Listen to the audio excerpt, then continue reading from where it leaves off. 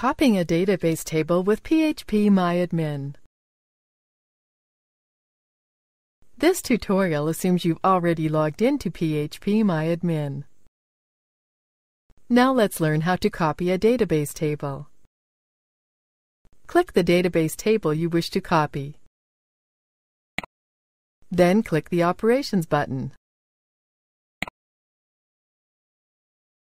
When copying a table, you can choose to copy the table structure only, the data only, or both. Copying a table actually creates a new table altogether that's identical to the one we're copying, so we have to give a name for the new table. Enter a name for the new table here, then click Go.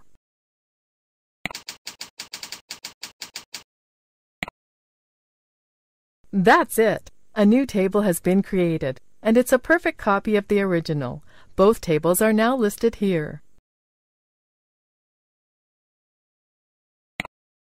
This is the end of the tutorial. You now know how to create a copy of a database table using phpMyAdmin. Thank you for watching our tutorial. Be sure to let us know if you have any questions.